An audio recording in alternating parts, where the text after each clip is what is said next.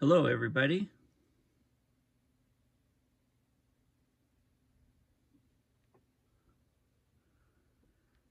I'm Paul Beckwith.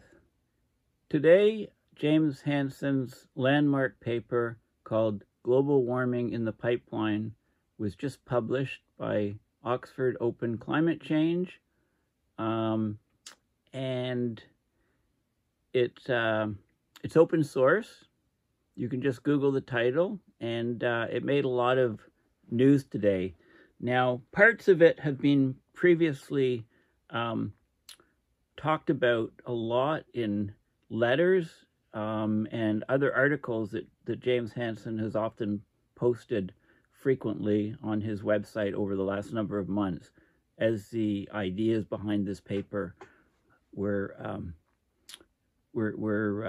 tossed about and developed by Hansen and his colleagues. It's a complex paper. There's no denying that, but it is vitally important, and it really does explain why and how global warming has greatly accelerated recently. Now, I'll tell you already that there will be pushback in the mainstream media. I think there is actually some. I'll show you a little bit from so-called go-to climate scientists that the media use, such as Michael Mann. And of course, he's going to say, oh, global warming hasn't accelerated, and he'll give a quote and he'll flog his book, right? He'll give link, and this is getting absurdly ridiculous. The so-called mainstream scientists are acting a bit like clowns right now, and to the detriment of the planet, to the detriment of people. I mean, by their reticence and their nonsense that's going on has just got to stop. They have to look at the data and address all the points that Hansen's pointed out in his paper and look out their windows, because warming has greatly accelerated and we're heading to a much, much warmer planet. So I'm going to talk about the details of this paper. So the video, I'll apologize in advance, it might be a little bit long. Hopefully it's somewhat semi-coherent in the way I present this information. And like I say, Hansen has talked about it, different aspects of it in great detail, and I've done videos on it in the past on it. So this is the paper, Global Warming in the Pipeline. Before I get into it, of course, this is James Hansen. If you don't know too much about him, then, just search and read up about him. And so there's a lot of stuff here. He's back with another dire climate warning, and there's lots of top stories just breaking today, within the last number of hours on his work. Okay, and it's vitally important. This is his website at Columbia. There's not links to the November 2nd report yet, but there is. I did do a video on this article and also on this one here, but not on one from a couple weeks ago, or a couple weeks after the October 13th. So just last week. I haven't talked about that one, and it's relevant to the present paper. So let's talk about it. Excuse me, this cough. Okay, so in Hansen's book, In Storms of My Grandchildren, awesome book, 2009, I can't believe it was published so long ago. Would have thought it would be more recent. But there's Professor Faustus contemplating the benefits of a bargain with Mephistopheles. Okay, humans have made their own Faustian bargain via aerosol cooling to offset global warming. And the idea of a Faustian bargain, if you like, Faust, in the legend, traded his soul to the devil in exchange for knowledge. So to strike a Faustian bargain is to be willing to sacrifice anything to satisfy a limitless desire for knowledge or power. Deal with the devil. It's a cultural motif. The term a deal with the devil or Faustian bargain is also used metaphorically to condemn a person or persons perceived as having cooperated with an evil entity, or it's a Faustian bargain. It's an agreement in which a person abandons his or her spiritual values or moral principles in order to obtain knowledge, wealth, or some other gain. So it's very interesting just to look at this expression and see where it came from. Okay, so global warming in the pipeline. He's talking about the paper that just was published in Oxford Open Climate Change of Oxford University Press, OUP. So the paper describes an alternative perspective on global climate change, alternative to that of the IPCC, the Intergovernmental Panel on Climate Change, which provides scientific evidence on climate change to the UN. The paper may be read as being critical of the IPCC, but there's no criticism of individual scientists, who include world-leading researchers volunteering their time to produce IPCC reports. But what they're doing is they're questioning whether the IPCC procedure and product yield the advice that the public, especially young people, need to understand to protect their home planet. Okay, so a couple of key things is these papers and previous ones by Hansen, they used a three-pronged analysis. Now, the IPCC work, it leans heavily, sometimes exclusively, on GCMs, the global climate models, much too heavily. And I agree with that. I mean, that's what he says. I agree totally. I mean, the models are always... Things are always happening faster than expected, and the expected is what the models are generally producing. We prefer a comparable weight on one. So the three-pronged approach is, one, use information from Earth's paleoclimate history. For example, look at the last glacial maximum, look at the temperature, that the temperature dropped on the planet Earth, look at the change in the radiative forcing, and then get a climate sensitivity from that, not from theory. Also uses the global climate models, with equal weight. And also uses observations of ongoing climate processes and climate change. So this three-pronged approach can result in rather complex papers, but so too is the real-world complex. So this is used, this three-pronged approach, in both the heavily peer-reviewed paper, Ice Melt, Sea Level Rise and Superstorms, that was published in 2016, and in the present paper, Global Warming in the Pipeline. Okay, so there's the two key papers, Ice Melt and Pipeline. Now, the Ice Melt paper, it used the three-pronged approach, which differed from that of the IPCC, and it had a terrible fate. It was basically, it wasn't incorporated into the IPCC reports, and many mainstream climate scientists poo-pooed it and said, well, this can't be right. It's too dire, or it's too, and it's turned out to be very, very accurate. So we don't want that fate for this paper, Pipeline, because the world is running short on time to develop a strategy to preserve a propitious climate for today's young people and their children. So climate change today is driven by two large human-made climate forcings. One everybody knows about, the greenhouse gases, but the second one that's vital to know about is the aerosols, the fine airborne particles which result in visible air pollution when they're present in sufficient amount. Aerosol climate forcing results in part from the effect of the aerosols themselves on incoming solar radiation. They block some of the incoming solar radiation, reduce the amount of solar radiation hitting the Earth's surface and being absorbed. So they cause some cooling. That's a direct effect. But the main effect from the effect of the aerosols is the indirect effect, because the aerosols act as condensation nuclei for cloud droplets to form on. And when there's lots of aerosols, there's lots of small droplets formed. So if there's more aerosols, there's smaller cloud drops, because the supply of water vapor is limited, so therefore the clouds are brighter, therefore they're higher reflectivity, and they live longer, thus increasing global cloud cover. They live longer because the water droplets are very, very small. And in order for a cloud to rain out, the droplets have to converge and join each other and get larger and larger, and they eventually overcome the basically gravity pulls them down when they're large enough. The measurement of aerosol climate forcing requires precise global monitoring of cloud and aerosol microphysics.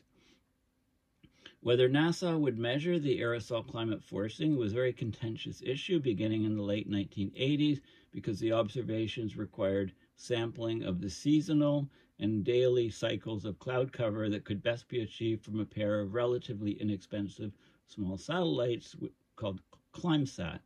But this proposal was not deemed to be competitive with NASA plans for its Earth observing system, so it wasn't done. So aerosol climate forcing has not been monitored, and aerosol forcing is in effect a free parameter in climate models. It can be tweaked, and this is a big problem because this really has a huge effect on what people determine in the models for climate sensitivity. Without accurate knowledge of aerosol forcing, a wide range of climate sensitivities are consistent with observed global warming during the past century. A small climate sensitivity requires rather little aerosol cooling to match the observed warming, but a larger climate sensitivity combined with greater aerosol cooling is also consistent with observed global warming. So in the latest paper, we obtain an indirect inference on aerosol climate forcing by a well-defined knowledge of climate sensitivity from paleoclimate and accurate satellite measurements of the Earth energy imbalance. It's crucial that the precise measuring of Earth's radiation budget continue. If NASA is not going to do it, the European Space Agency needs to take up the challenge.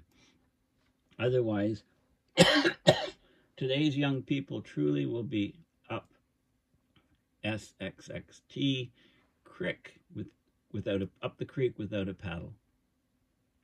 Up a certain creek, an SXXT creek, in any efforts to understand continued global temperature change and guide climate and energy policies. Sorry, I need my coffee.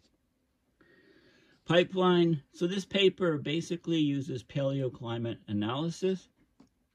It shows, the key thing is it shows that climate sensitivity is higher than IPCC's best estimate. So the IPCC best estimate is 3 degrees Celsius for doubled CO2. Okay, the pipeline shows that it's 4.8 degrees Celsius, plus or minus 1.2, so it could be anywhere from 3.6 to 6 degrees Celsius. Okay, so much, much larger, well outside the error bounds of the 3 degrees Celsius. This is a double whammy because the higher sensitivity implies that the aerosol effect is underestimated by the IPCC. So in addition to higher climate sensitivity, the Faustian payments that come due as we clean up air pollution are greater. In the absence of measurements of aerosol climate forcing, the magnitude of the observed change of Earth's radiation budget in the regions of heavy ship traffic indicates that aerosol models are likely underestimating the effect of aerosols on clouds. Okay, and I've talked about that in my videos on some of James Hansen's previous letters, which are incorporated into this paper. So, guidance for climate policy.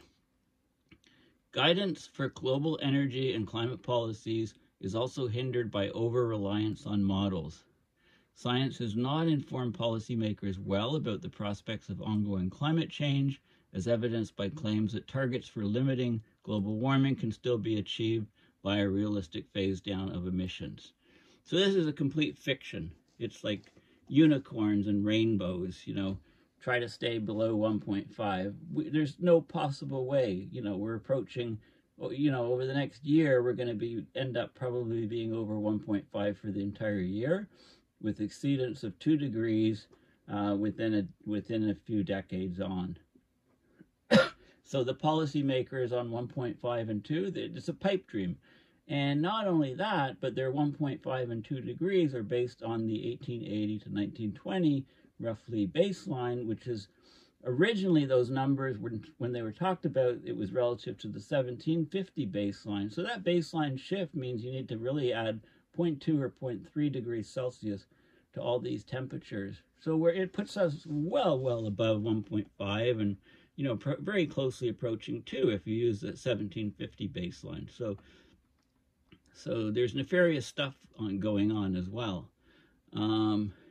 So it's basically, there's unrealistic assumptions in the integrated assessment models. They assume that we can remove lots of carbon with magic technologies, which we don't have. And they assume there's low sensitivity in the climate, you know, from the climate models. So anyway, these conclusions of that approach are falsified by pipelines. So basically the UN IPCC has it all wrong. Mainstream scientists have it all wrong. You know, you really need to pay attention to what Hansen is doing with his awesome work. The reluctance of IPCC, the body providing specific scientific guidance to the UN to provide technical advice, is disappointing. And he says, you know, buried in the thousands of pages of IPCC reports is a conclusion that nuclear power has the smallest carbon and environmental footprint among the major sources of energy. You know, it's long been understood by energy experts that in the absence of nuclear power, fossil fuels would have to provide the 24/7 electricity generation essential to complement intermittent renewable energy. Right? They don't recommend technologies that would really help. I mean, what's their purpose? The report. Leave it up to the policymakers. Also, scientific reticence is a very important key topic that Hansen's often talked about. It's also in Pipeline. An example is the ice melt paper. The concluding words of the title of the ice melt paper were 2 degrees C global warming is highly dangerous. The paper was heavily peer-reviewed by 4 referees and by the wider community via the open review process. One of the 4 referees, an IPCC lead author, had strong objections to the paper, but he was overruled by the other 3 referees. The editorial board insisted that the paper could not be published unless they changed the last words of the title from 2 degrees Celsius global warming is highly dangerous to 2 degrees Celsius global warming could be dangerous, an almost meaningless conclusion. The editor, an exceptional scientist, agreed with their position but was unable to prevail. I wrote an explanation of the public's understanding of the word dangerous. If a person looked down a dark street and saw a bunch of guys loitering and seeming to hold weapons, would that person consider that street to be dangerous and take a different route home, even though there was not 100% proof that he would be assaulted if he went down that street? The editor reported in disappointment that if he included that explanation in a letter to the journal, they couldn't publish ice melt in the journal. So they submitted to the demand and they changed it. They took it out, right? So this is like the nature of scientific reticence on full display.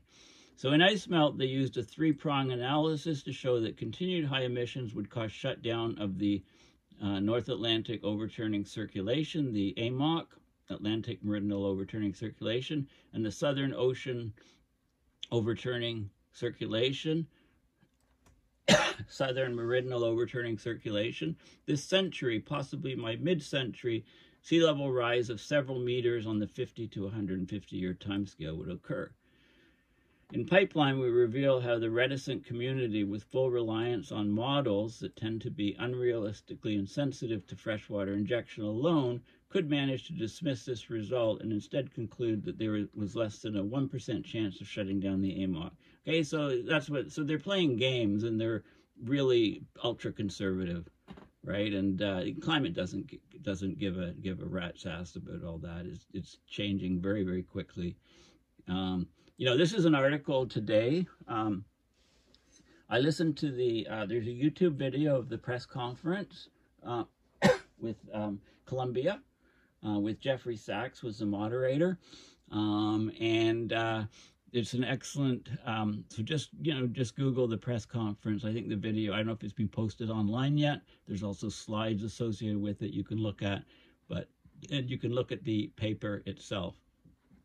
So this is what Seth Borenstein, he asked, he said, well, Hansen, what do you think about some of the mainstream scientists that are saying that you're, too alarming or whatever? Right? And he wrote an article. So I'm going to look, I mean, the article is they're somewhat balanced. Pioneering scientist says global warming is accelerating. Some experts call his claims overheated. Okay? The world isn't just steadily warming, but is dangerously accelerating the warming. Okay? So some other scientists say this is a bit overheated.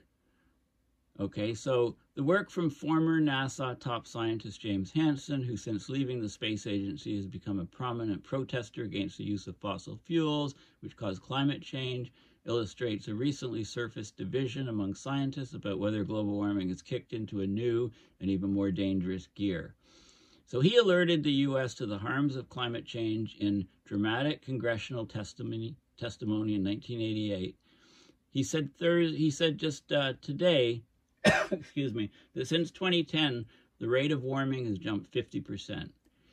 Since 2010, there is more solar energy in the atmosphere, less of the particles, the aerosols that can reflect it back into space, thanks to efforts to cut pollution. The loss of these aerosols means there's less cooling effect. So he says that the key calculation used in figuring out how much the world will warm in response to carbon pollution shows much faster warming than the UN's IPCC estimates. He called the international goal of limiting warming to 1.5 degrees Celsius since pre-industrial times deader than a doornail, and said a less stringent goal of 2 degrees is on its deathbed. This matters because increases in average global temperature lead to more frequent and intense extreme weather events. The next few years will show that we indeed do have an acceleration in the global warming rate, and it's based on simple, good physics. The planet's now out of energy balance by an incredible amount, more than it's ever been. And of course, so who do the media go to? They go to some of the mainstream scientists. And ask them, what do you think about this? And of course, the mainstream scientists express skepticism about Hansen's study, tinged with respect for his long-term work. So his study, okay, so, I mean, they give some comments from some other scientists. Hansen's study is broad-ranging but has little by way of analytical depth or consistency checks when making claims quite far outside the norm, said one guy. It seems primarily aimed at convincing policymakers rather than scientists. And then Michael Mann's always quoted, and he'll talk about his book and blah, blah, blah. He says, since 1990, warming is steadily increasing but not accelerated. This is categorically false. He posted a rebuttal to Hansen's claim, said climate change right now is bad enough and there's no need to overstate the case. He said it's always been risky to ignore Hansen's warnings and admonitions, but when claims are made so far out of the mainstream, the standard for evidence is high, and he says Hansen hasn't met them. Yet a check of NOAA data lends support to Hansen's numbers.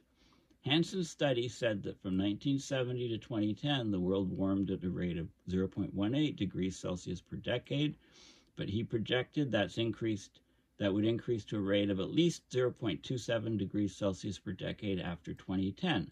The NOAA data shows that 0.27 degrees is the rate since September 2010. That starting date is key because that's when scientists could start to see the effect of clean air regulations. China reduced aerosol pollution. The marine ships reduced the amount of sulphur in fuel, okay, in those time periods, okay. So, the starting date is very important. And then there's the UN climate panel says that the warming for doubling CO2, the range would be 2 degrees Celsius to 5 degrees Celsius. So it's like 3 degrees is their medium number for with a likely range between 2.5 and 4 degrees, 3 degrees being a good midpoint. But Hansen's study it's 4.8 degrees Celsius plus or minus 1.2. So that's 3.6 at the minimum and 6 degrees Celsius at the highest. Okay, it's much higher than the UN numbers. Okay, so, here's, so there's scientists that are saying support for him, others that saying, no, we like the IPCC numbers. I like this one, Rob Jackson, Stanford University climate scientist. He said, I tend to trust Hansen despite his advocacy. I think his contention that the IPCC has underestimated climate sensitivity will prove out. Okay, so, man says the warming the world is seeing is what has long been predicted and is not any indication of something unusual or acceleration. I think he's going to be eating his words, and it'll be interesting how he tries to get out of saying, when he's proven wrong in a few years, I'm pretty sure that, he's not going to own up and say, yeah, I was wrong, Hansen's right. He's just going to change the topic, write another book, etc. I'm not very impressed. I guess it's not so much man, it's the media going to this guy all the time, getting quotes, and that's crazy. It's easy for them to do. He appears well on the camera, but he says things that seem to be a lot of nonsense to me at the moment. I'd say go with Hansen. This is a thread. Leon Simmons was one of the co-authors. He was saying James Hansen doesn't shy away of phrasing this clearly. We would be damned fools and bad scientists if we didn't expect an acceleration of global warming. We're beginning to suffer the effect of our Faustian bargain. That is why the rate of global warming is accelerating. Here's an image from the paper on sulfates. This is the percentage of the total sulfates from shipping. These are creating the aerosols. Okay, very high here and here. And reducing the sulfur from the shipping fuels, you'd expect the biggest effect up here and here. And if you look, this is a change in absorbed solar radiation measured from the NASA Sirius satellite. And you can see this is the North Pacific, is this red line. The biggest effect is in the North Pacific. This is the North Atlantic, the pinkish line. Very, very sharp uptick in this region here. And this is in the Southern Hemisphere. There's not too many aerosols there because they're generated from industry and shipping. And there's not much change. I mean, this just seems to show, yeah, this is very strong evidence that the change in absorbed solar radiation is actually due to the reduction of aerosols. Okay, so there's lots of stuff on there. There's solar geoengineering is in there. It's been widely criticized for threatening potential knock-on harm to the environment. Hansen and his colleagues, they advocate for a global carbon tax, as well as efforts to intentionally spray sulfur into the atmosphere in order to deflect heat away from the planet and artificially lower the world's temperature. Okay, so cutting emissions should be the highest priority, but because we've been so slow in reducing carbon emissions, we've left it too late. So in order for a bright future, we need temporary help from solar radiation management. So this is a key factor. Okay, so let's look at the paper, Global Warming in the Pipeline. It's a 33-page paper, and I'm going to, I'll talk about the abstract and the intro, and then show you some of the figures. But the key thing is that, there's a lot. The climate is a lot more sensitive. The Earth is a lot more sensitive than we thought it was. And doubling of CO2 is 4.8 degrees Celsius, much, much higher than what the IPCC is saying. Those are the key points of this paper. Okay, so the abstract. Improved knowledge of glacial to interglacial global temperature change yields the fast feedback called the Charney Equilibrium Climate Sensitivity, ECS, 1.2 plus or minus 0.3 degrees Celsius per watt per square meter. That gives you, for doubled CO2, that gives you 4.8 degrees Celsius plus or minus 1.2 degrees Celsius temperature rise for doubled CO2. So that's between 3.6 and 6 degrees Celsius. The IPCC number is between 2.5 and 4 with the midpoint of 3 Celsius. So this is way, way higher. Consistent analysis of temperature over the full Cenozoic era. So what's the Cenozoic era? That's since the dinos died off. So the last 66 million years ago until today is the Cenozoic era, including slow feedbacks of ice sheets and trace gases, supports this sensitivity and implies that CO2 was 300 to 350 parts per million in the Pliocene. Okay, what's the Pliocene? The Pliocene is from 5.3 to 2.6 million years ago. Okay, so the Pliocene epoch. And about 450 ppm at transition to a nearly ice-free planet, exposing unrealistic lethargy of ice sheet models. The models are just getting it wrong, he says, and he's looking at the paleo data, the paleo temperature, if you like. Equilibrium global warming for today's greenhouse gas amount is 10 degrees Celsius, which is reduced to 8 degrees Celsius by today's human-made aerosols. Okay, this is huge. Equilibrium warming is not committed warming. Rapid phase out of greenhouse gas emissions would prevent most equilibrium warming from occurring. Okay, that's the long-term warming that we could expect with today's greenhouse gas amounts, 10 Celsius. Decline of aerosol emissions since 2010 should increase the 1970 to 2010 global warming rate. So the 1970 to 2010 global warming rate is 0.18 degrees Celsius per decade. Very important to remember that. Since 2010, the rate has been 0.27 degrees Celsius per decade. That's what the data shows, and that's what, and according to Hansen, that will continue going out there, and that's a 50% increase over this number. It could be as high as a doubling of this number. So the error bars on the curve are 0.27 to 0.36, and I've talked about that previous.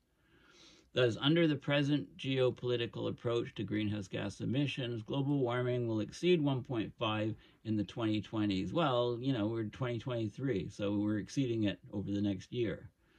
And will exceed 2 Celsius before 2050, maybe even, you know, much before 2050, I think. Impacts on people and nature will accelerate as global warming increases the hydrologic weather or weather extremes. The enormity of consequences demands a return to Holocene level global temperature for safety. So he's saying that they're saying that the actions we need a global increasing price on greenhouse gas emissions, accompanied by development of abundant, affordable, dispatchable, clean energy, and that includes nuclear. We need East-West cooperation in a way that accommodates developing world needs, and we need intervention with Earth's radiation imbalance to phase down today's massive human-made geotransformation of Earth's climate. So we need intervention. We need solar radiation management. The current political crises present an opportunity for reset, especially if young people can grasp the situation. So it's all geared towards young people, right? Well, talking about young people, I had a quick look at a couple things here. So I wanted to look at the age of world leaders in 2023. So I went to Google Images and I Googled that, and there's a lot of interesting graphics. And, you know, so I looked a couple specifically, you know, as Biden considers re-election bid, who are the oldest and youngest current world leaders? Okay, so national leaders range in age from the mid-30s to 90. And this is countries' leaders' age, you know, a bunch of different countries. Trudeau's 51, medium age is 62, China's leader 69, Biden's 80, Putin's 70, Cameroon's leader is the oldest at 90, right? The medium age is 62. Countries that are less free tend to have older leaders. Okay, I'm going to argue that we got to, we should set a cap on leaders. Get rid of all these old fogies. We need younger people because they don't care enough about the future, and they don't care enough. They're too stuck in their ways, and wars result, etc. Is my argument. We need to get rid of all the old fogies, including Biden. Countries ranked less free tend to have older global leaders. So these are free countries, medium age 58. If they're partly free, 61. And if they're not free, okay, if they're very restricted, not democratic countries, the average age of the leader is 69, significantly higher. Women leaders tend to be younger than men leaders. Medium for men, 62. Medium for women is 57, but there's much fewer of them. In most countries, the leader is significantly older than the median member of the population, okay, and so on, okay? Interesting. Visualize the head of state of each country by age and generation. This is another way of displaying it, with the silent generation, the older guys here. Now look at, Palestine, Saudi Arabia, Kuwait, Iran. Notice in the Middle East, all of these old fogies. And I didn't see Netanyahu on here, but he's 74. Again, these guys are destroying the planet, these old fogies. We need them out. Him, Biden, all the other old fogies. This is an interesting chart here. Down here, the oldest and youngest heads of state. So this is the age, 90, Palestine, Saudi Arabia, Kuwait, Iran. Okay, we can go down. U.S. Biden's there. We can keep going down. And I said, what did I say? I don't know if this is being updated. I don't know if Israel's on here or not. But like I said, Netanyahu is 74. Okay, so there's a theory. Get rid of all the old guys. I've had theories. Get rid of all the men in politics and just put women in, and the world would be a much better place. We could address climate change. Anyway, getting back to this paper. Okay, it's a very detailed paper. I've talked about a number of the different components. Goes into the history of climate change. We've known since the 1800s that infrared absorbing greenhouse gases warm Earth's surface, that the abundance of greenhouse gases changes naturally as well as from human actions. Here's a good quote from Roger Revelle in 1965. He said that we're conducting a vast geophysical experiment by burning fossil fuels that accumulated in Earth's crust over hundreds of millions of years. Charney did a study in 1979 for the U.S. National Academy of Sciences, concluded that doubling of atmospheric CO2 was likely to cause global warming of 3 plus or minus 1.5 Celsius. So that's between 1.5 and 4.5. And then subsequent studies showed it was probably close to a massive study by the National Academy of Sciences in about 1980 called Changing Climate. Basically said the number was closer to the lower bounds of the Charney. So this is what the IPCC is saying right now about this number. What Hansen is saying is it's 4.8 plus or minus 1.2. Okay, they also got it wrong. They thought that the delay of global warming caused by ocean's thermal inertia is 15 years, and that's completely wrong.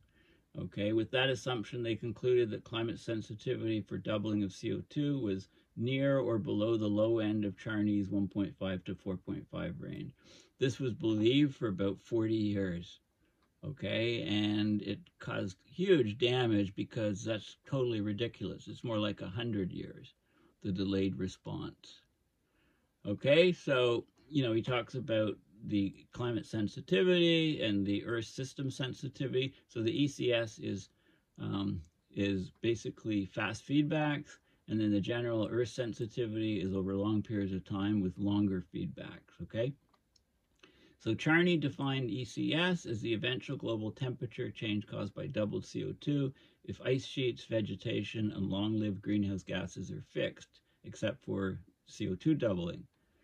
Other quantities affecting Earth's energy balance, clouds, aerosols, water vapor, snow cover, and sea ice, change rapidly in response to climate change. Okay, so this ECS from Charney is the fast feedback climate sensitivity, but there's many other interactions like the ice sheets, etc., slow feedbacks, which need to be incorporated or played out, and that gives you the ESS number, the Earth's sensitivity, Earth system sensitivity number. Okay, so he talks about some of the climate sensitivities over time and some of the feedbacks and the IPCC numbers, etc. And I'm not going to go into the details in the math. So the point is the total greenhouse gas forcing in this paper is calculated, from the CO2, the methane, the nitrous oxide, and other greenhouse gases. And you can plot it and compare it to the IPCC number, and they're very, very close. So this is the equation 4 in this paper, which I just showed you, and this is the IPCC AR6, the latest number. So that's the total greenhouse gas forcing.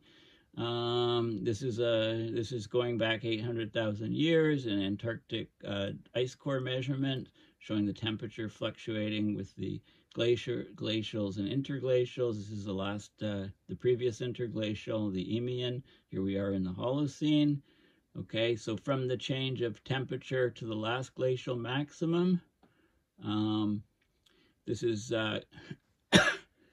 going back. This is the Eemian, and this is the end of the last ice age. The lowest temperature was about 20,000 years ago, 21,000 years ago or so. So the temperature change from then to now, or then was about 7 degrees Celsius, and you could calculate the forcings from the etc. So that brings basically a range, the Holocene to last glacial maximum range, 1.2 Celsius plus or minus 0.3 Celsius per watt per square meter. Okay, and from the temperature of 7 degrees, we can then get the sensitivity, basically. Okay, and then climate response time, and now what's going on with the Earth energy imbalance, right? So there's lots of data, there's lots of different feedbacks, there's information on deep ocean temperatures and sea levels. As we go back through the Cenozoic, so this is the entire Cenozoic era, the Paleocene, Eocene, Oligocene, and Miocene. The last interglacial is the Eemian. I may have called it the Eocene by mistake. I'm not sure. Sometimes I do that. So this is the Paleo-Eocene thermal maximum, a spike here. This is the early Eocene climate optimum, EECE. This is when the ice formed in Antarctica. This is the Miocene climate optimum, and so on as we go through. So from all these changes, we can get a really good handle on what the climate sensitivity is.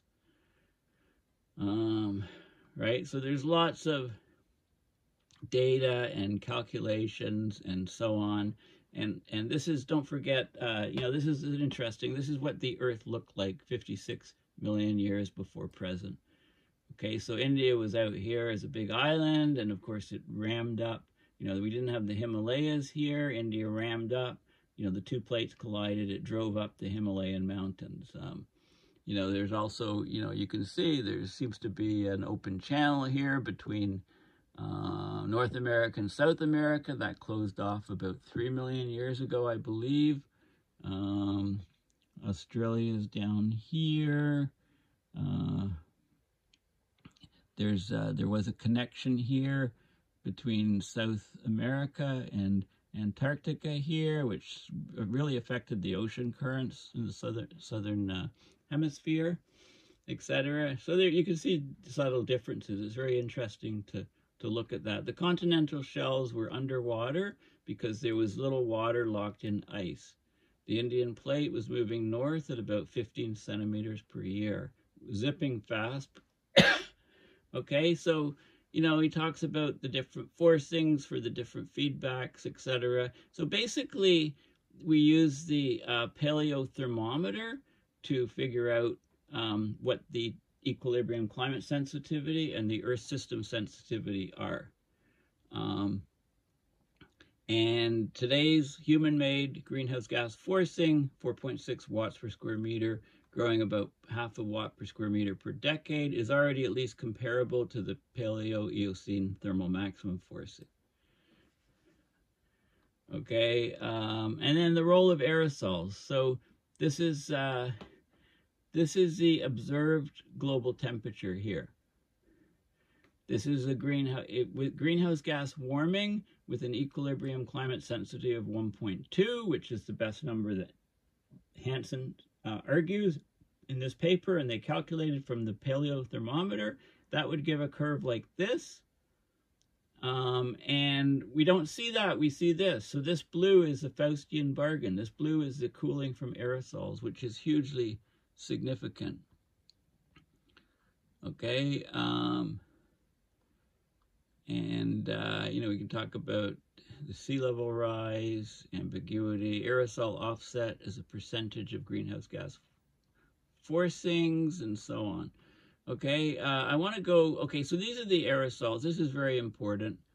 This is the change in temperature in the different models and data.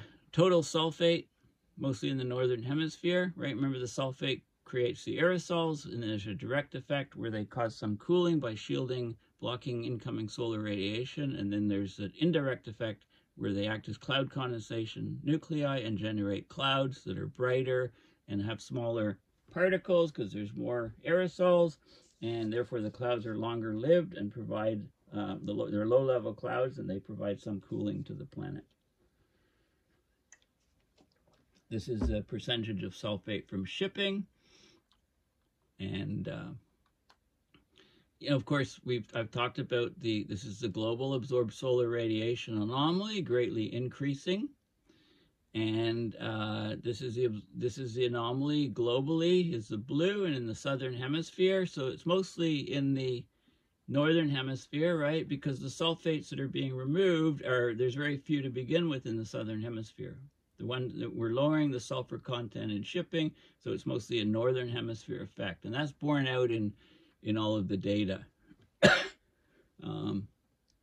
This is the absorbed solar radiation anomaly in the North Pacific. Is the blue line going way up, and in the North Atlantic is the red line going way up. And again, you know, look in the North Pacific and North Atlantic. That's where most of the aerosols are from shipping. So removing the sulfate from shipping fuels means that there's a reduction of the aerosols, and we would expect these regions to warm greatly because they're absorbing a lot more energy, and that's happening. Okay, so the Earth energy imbalance. Okay, so this is the this plot here you've seen before from previous videos. The warming from 1970 to 2010, the best fit is 0.18 degrees Celsius per decade. Bang, 2010, everything changed. Okay, the rate's been rising up, and it's between these two numbers. This is a 50% increase in that rate.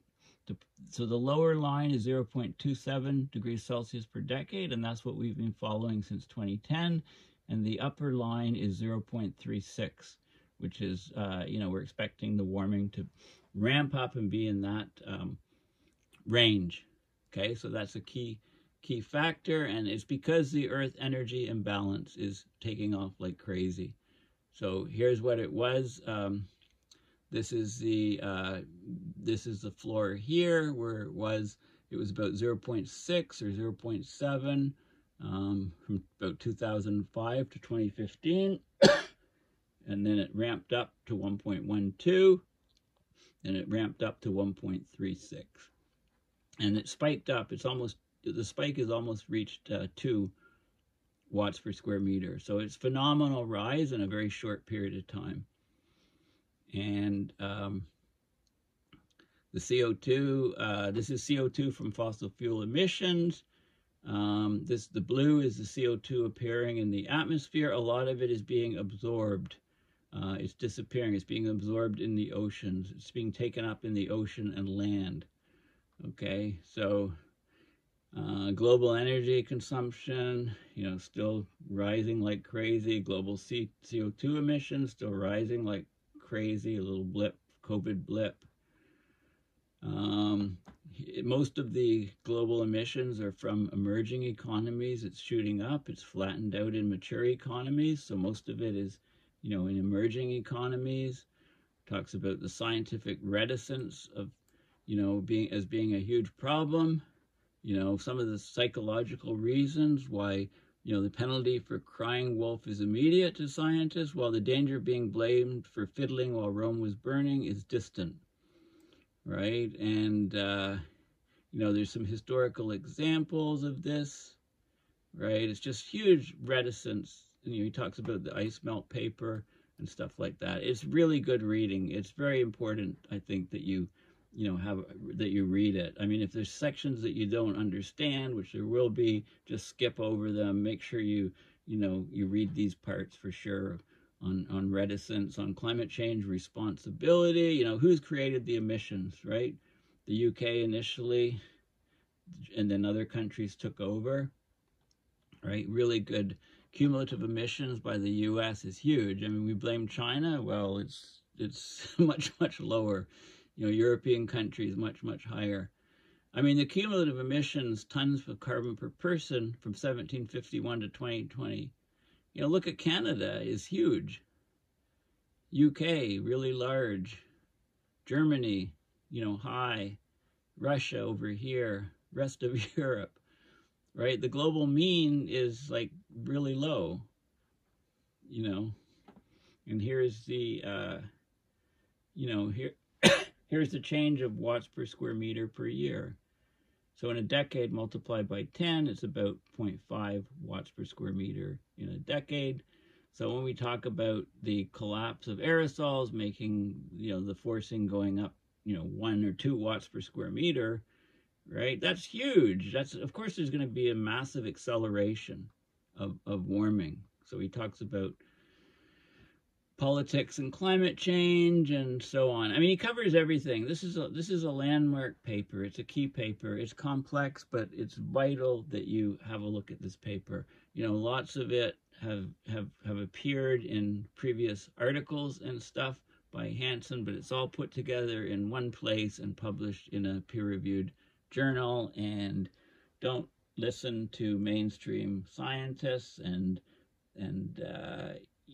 who are saying, well, don't read too much into this paper. This paper is explaining what is happening with temperatures on our planet, why ocean temperatures are skyrocketing, why storms are skyrocketing, why we're in a supercharged atmosphere, things are totally different now. So, it's an awesome paper.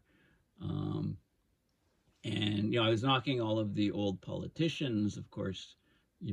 I should point out, Hansen is 82 years old himself, right? It's okay to have old scientists doing this work, but you can't have old politicians setting policy when they're ancient and they're not going to live for much longer, because the policies, like, what do they care? They're not going to live much longer. They might care about their grandkids and kids, but we don't know that they have humanity, the best for humanity in mind. Some of them are just clinging to power. Who might that be? This guy here in particular, I think. Remember the massive protests against the hard right policies of the Israeli government, just like a month or two ago. Don't forget what happened when you're trying to figure out what's going on now with the terrible massacre that's going on. So anyway, yeah, it's okay to have scientists this old, right? But not politicians. Anyway, thank you for listening. Please make sure you go to my website, paulbeckwith.net, and donate at my PayPal account to support my research and videos. I make sure that you download this paper. It's not behind a paywall or anything. If you're on Twitter or X, you can follow me. I post the links and stuff. And there's a YouTube video that will be posted of the press conference. It was from about 10 to 11:15 or so this morning at Columbia University, moderated by the famous Jeffrey Sachs. And Hansen was speaking, and then some of the other authors were speaking, like Leon was speaking, and Pushkar, was talking, and a few of the, there was another one, I think it might have been George here, but anyway, that's, there's a video, it's 75 minutes long, and it's talking all about this paper with slides, etc. Very important stuff. Anyway, this is the key number, 4.8 Celsius plus or minus 1.2, and the rate of warming has greatly taken off since 2010, and we know why. It's a reduction of aerosols. So thanks again for listening, and we'll chat soon. You may have noticed that I'm wearing my James Hansen / Gilligan cap, right, in solidarity for James Hansen and this incredible paper that he just released today. Thanks again, and bye for now.